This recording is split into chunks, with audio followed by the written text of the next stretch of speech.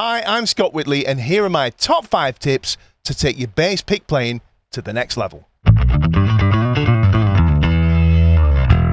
Tip number 1. Choose the pick that's right for you. Picks, also known as plectrums, come in various shapes, sizes and thicknesses, and in a variety of different materials. It's surprising how much these variables affect the tone of your bass and how different one pick feels to play with compared to the next. To get started, just use what you have on hand, but as picks are usually relatively inexpensive, I encourage you to experiment and see what works well for you. Here are a few general things to help you with pick choice. Thinner picks are usually more flexible and can be gripped more firmly than thicker ones. They produce a brighter tone and, in my experience, are easier to play with on bass, especially when playing faster and more demanding parts. Thinner picks are a great choice for rock,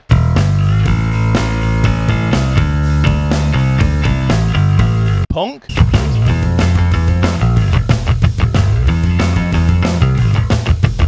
fusion, metal,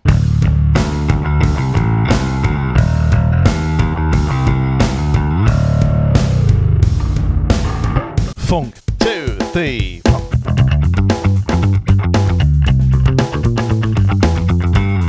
And pretty much anywhere you require an immediate upfront tone. Thicker picks are generally much less flexible than thinner picks and consequently have to be held looser in the hand. This increases the risk of dropping your pick or your pick spinning round while you're playing, especially when you consider the amount of force you need to get thick bass strings in motion. Having said that, the tone produced by using thicker picks is generally warmer and more well-rounded.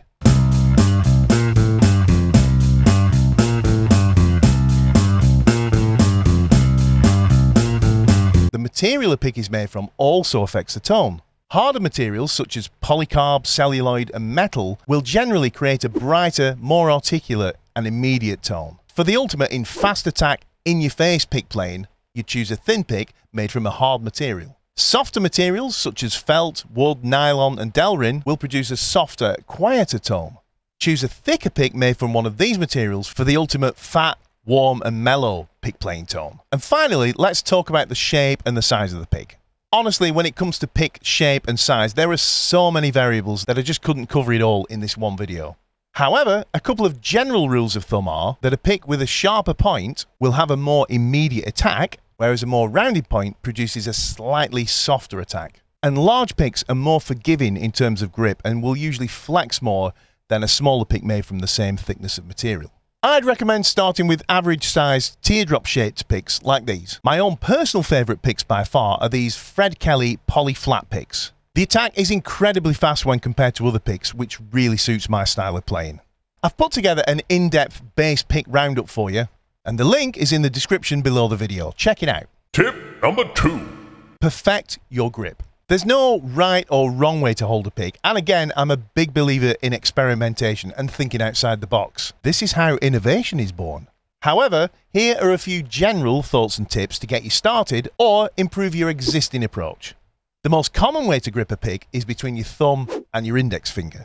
I've seen many players do this with their index finger extended like this, but I prefer to have my index finger slightly crooked like this.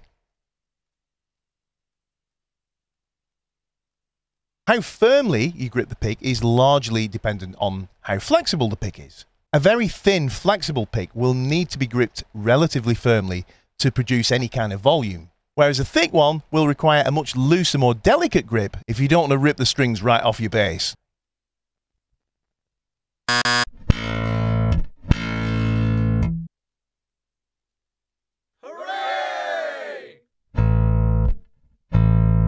One issue a lot of pick players face sometimes, including myself, is the pick spinning round as you play, where instead of having the point sticking out toward the strings like that, you end up with the back end of the pick sticking out. And while you can usually still continue to play like this, it does affect the feel and the tone a lot, and it's not ideal. I've tried a bunch of different solutions to this, including using picks that have a more textured surface, and it's not uncommon for players to actually score the surface of the picks with a craft knife. However, by far the most effective solution I've found, particularly when you're on stage and you're sweating and things get even more slippy, is using a product called Pick Honey. You simply apply the tiniest amount of this stuff to your index finger and your thumb, and you kind of rub it together, and it just works.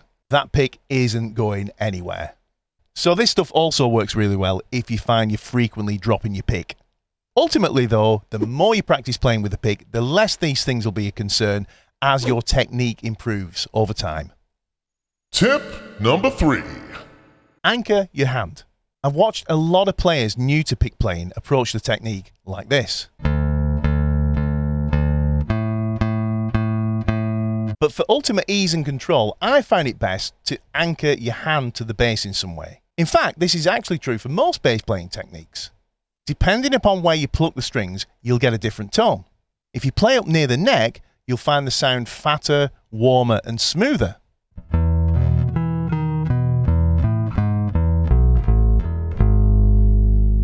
Whereas if you play near the bridge, the sound is tighter, more focused, and somewhat brighter.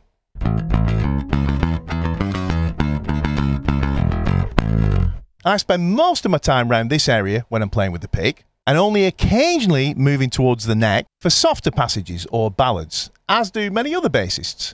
But use your ears and go with what suits your style.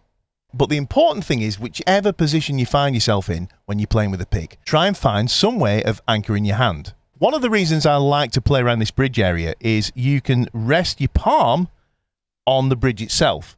You want to be staying behind the saddles, so kind of like this side of where the strings go over the saddles. Otherwise, you'll mute the strings. More on that in a minute. So it works like this. You rest your palm there, and then just bring your hand in, and away you go. And in doing that, I'm not kind of floating around in midair, just kind of hoping I kind of get the string, you know. I've got contact with the bass, and it makes everything so much more definite, precise, and easy.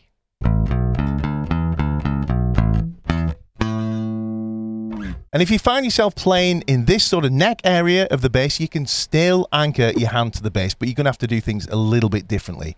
The way I do it is I use my pinky and my third finger, my ring finger on my right hand, and I lightly touch them onto the body. On this one, it feels kind of cool to kind of lock in to that pickup area there. But if you haven't got a pickup there, or you've got really long fingers or something, then just touching the body is enough. And then you've got all this range of motion. You can still be really flexible and play around, and that kind of looks like this.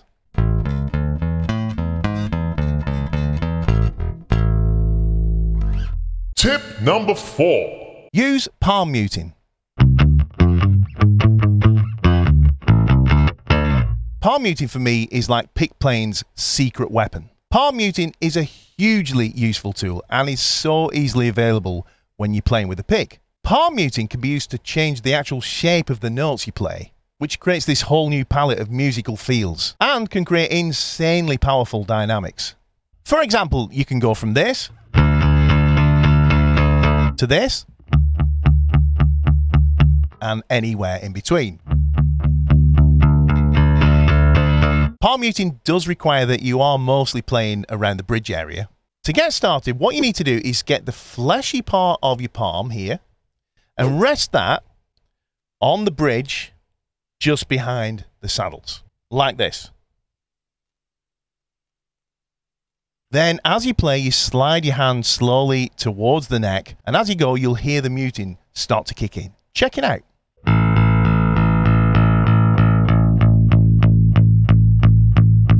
And back again.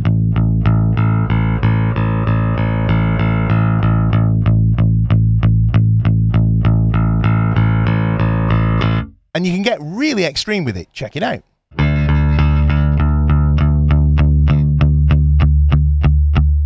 And eventually, you kind of lose the note, right? So if I play now, it's kind of cool, but I'm not hearing very clear notes, right? So just experiment and see what sounds good to you.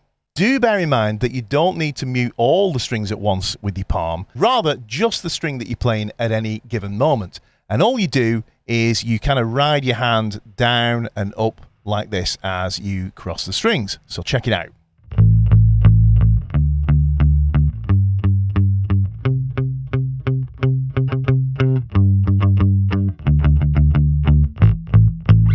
My favorite ways of using palm muting are to create huge dynamics Playing funk.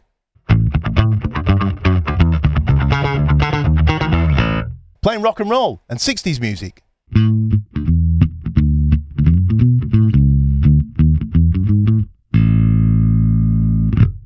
And for playing kind of dirty R&B grooves, that sort of thing.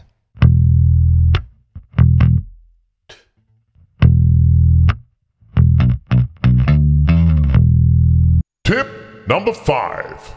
Use alternating picking. Using downstrokes only with the pick is actually a very viable and powerful approach, and is used an awful lot in pop and rock lines. But alternating picking is really useful when attempting faster lines or heavily syncopated rhythms. And or when playing for extended periods.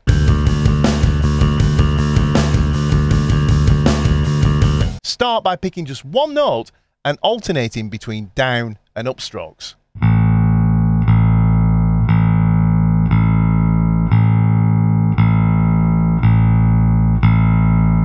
Start very slowly and with a drum machine or metronome so you can really analyze what you're doing and perfect your technique and avoid baking bad habits into your muscle memory.